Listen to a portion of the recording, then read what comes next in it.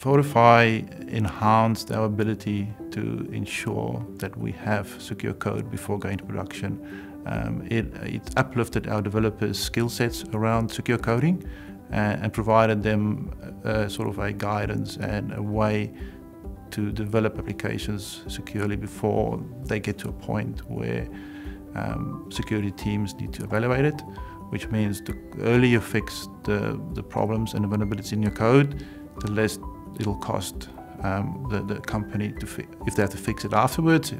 Way more expensive and way more difficult to get it fixed just before going into a production state.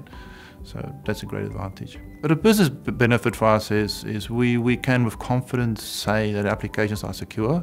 Our customers are more confident around utilizing our applications, be it mobile, web applications, so on, because we are performing static analysis across those applications and ensure they are really secure before we put them out there for people to use. Compliance to industry standards is critical for us, especially PCI, DSS and those sort of standards.